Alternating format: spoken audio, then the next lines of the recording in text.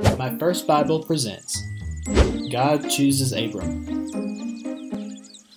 Many years later, there was a man named Abram, Hey! and his wife was named Sarah. Hey!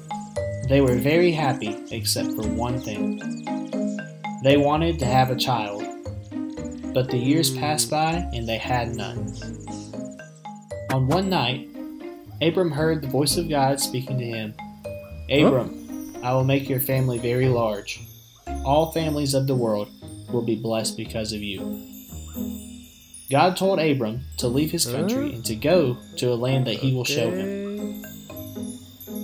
Abram did not know where God would take them, but he did what God asked. Yay!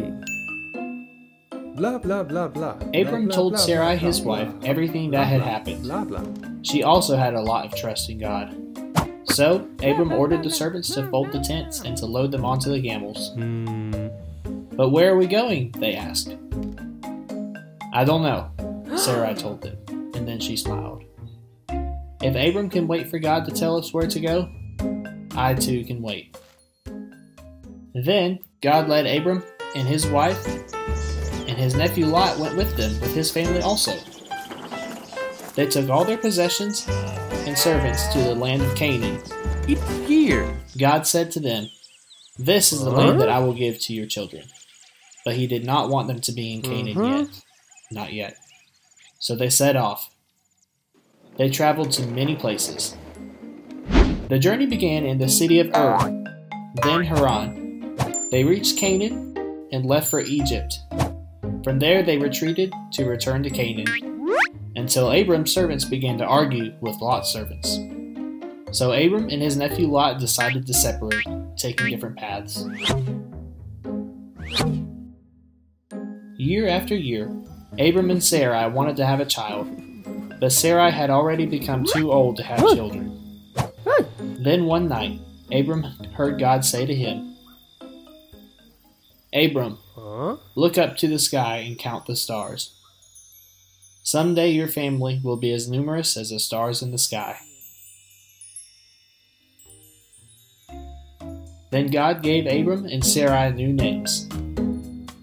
Abram to Abraham, meaning father of many, and Sarai to Sarah, meaning princess. Hey!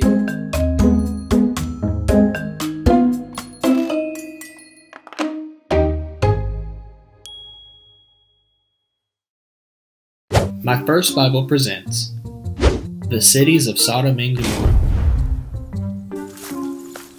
A short time later, Abraham received 3 visitors who were on their way to the cities of Sodom and Gomorrah. Abraham knew that one of them was actually the Lord disguised as a man. Then one of the outsiders asked him, "Where is your wife Sarah? We have some good and important news for you." Whoa! Sarah! "There she is," Abraham said. And the stranger said, "I want you to know that I'll be back in a year, and by then you will have a son." Sarah was very surprised by this news and asked, "Even though I'm so old, I will have a baby? Is there anything impossible for God?" Then Abraham went up with the 3 of them to a hill. It's here! From there they could see the city of Sodom and the city of Gomorrah.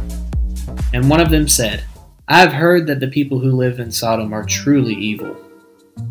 We will go to check, and if that is true, God will destroy these 2 places." The 2 men who had traveled with the Lord were actually angels in disguise, and they left for Sodom. Abraham wanted to ask God a question, but he didn't dare. However, he knew that God was his friend and also his God. Say. Then he was encouraged to ask him, "God, what if there are 50 good people in Sodom?" Blah blah blah blah blah blah. And God answered, "I will forgive the city if there are still 50 good people left." Then Abraham asked him again, "What if it's only 40 good people? For those people I won't destroy the city. What if there are 30? I will not destroy it. For 20? No. For 15? No. For 10? No, Abraham. Even for those 10 I will not destroy it," the Lord replied for the last time. When the Lord had finished talking to Abraham, he left there. and Abraham returned to his tent. In Sodom, all of the people were bad.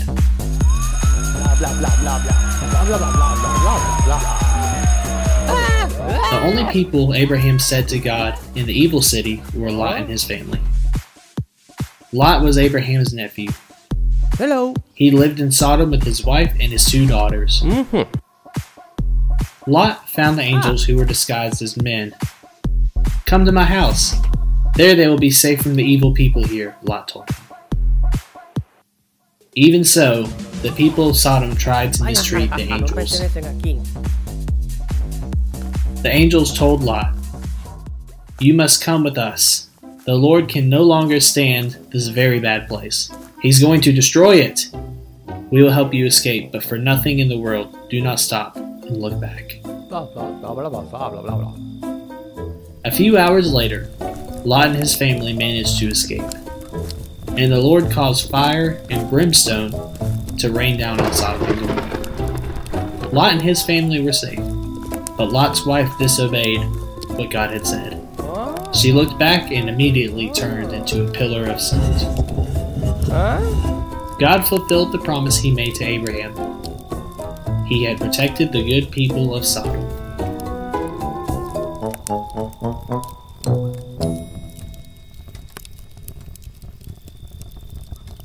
My First Bible presents Abraham's son, Isaac. Sarah didn't need to worry, for God had promised her and Abraham a son. Hey. When the 3 strangers visited them, the Lord promised them that within a year they would have a son. And indeed, in less than a year the impossible happened. Sarah, who was already too old to have children, finally had a son. Finally! Abraham was 100 years old when the baby was born. I'm that old?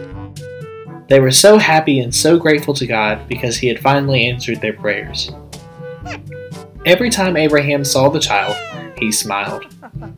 And Sarah was smiling all the time. The boy made them so happy. They named him Isaac, which means he laughs.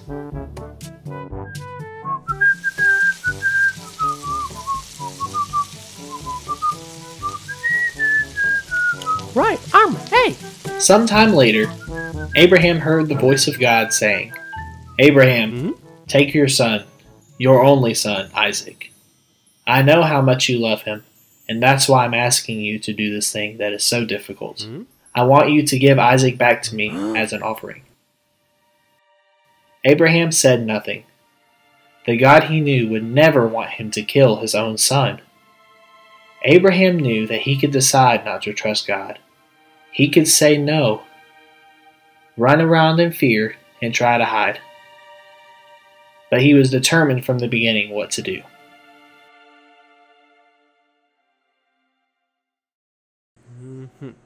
The next morning, Abraham woke up his son very early.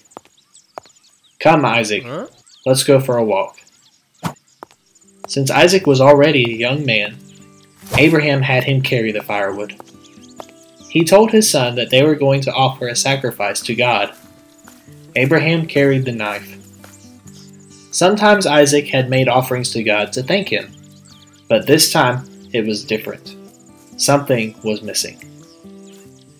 "Papa," Isaac said to him, "tell me, my son. I have the firewood.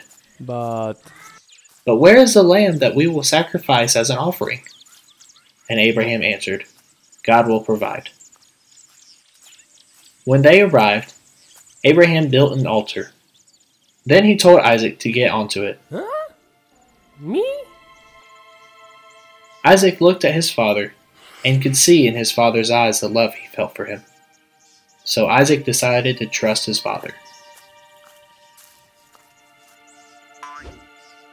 Abraham stood next to Isaac with the knife held high.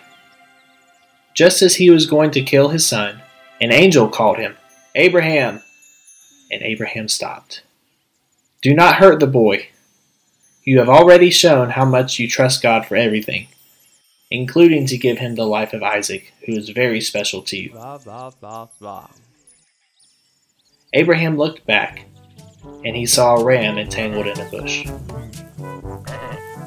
The angel called him again from heaven.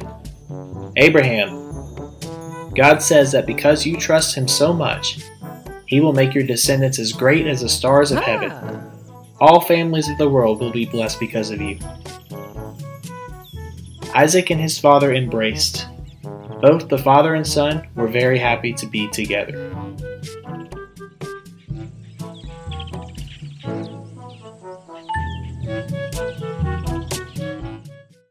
My First Bible presents A Wife for Isaac.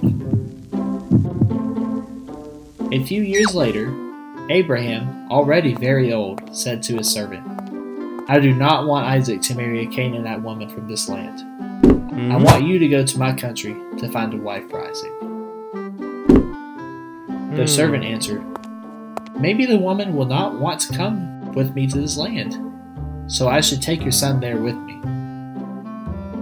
No, be very careful not to take my son there, Abraham told him. The Lord God of the heavens took me out of that land and promised to me, saying, This is the land that I will give to my offspring.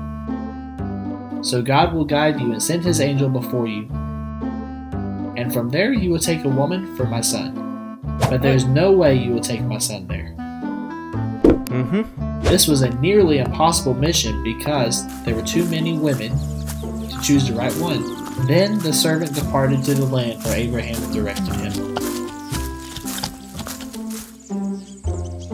When he finally arrived, Stay here. the servant had the camel stay by a well. It was the afternoon when the young women went out to fetch water from the well. Then the servant prayed, God of my master Abraham, choose the woman that you know is right for Isaac. Please, tell me who it is. If I ask her for water, and she says drink, and I will give your camels water too, then I'll know it's the one. Amen. After a while, the servant saw a group of young women heading towards the well. The servant came over and asked them, Please, give me some water from your pitcher. This was the proof that he needed.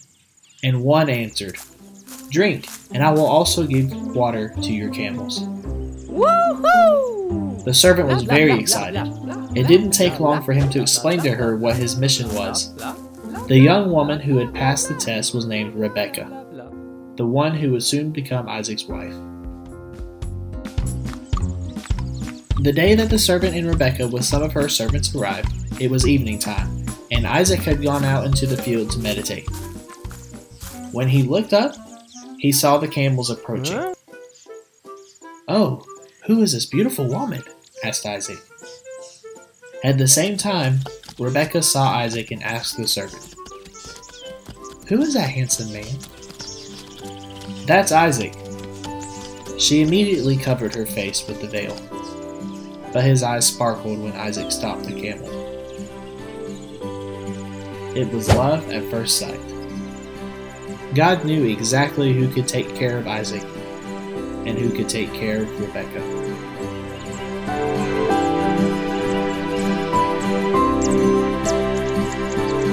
Hey, comment and subscribe below.